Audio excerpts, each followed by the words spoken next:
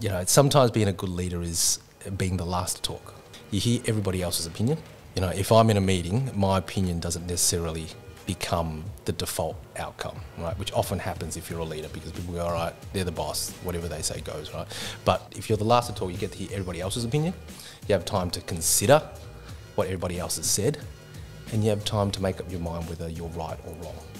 And I'm always happy to be wrong, but I'm always going to make you prove that I'm wrong, because I like being right as well.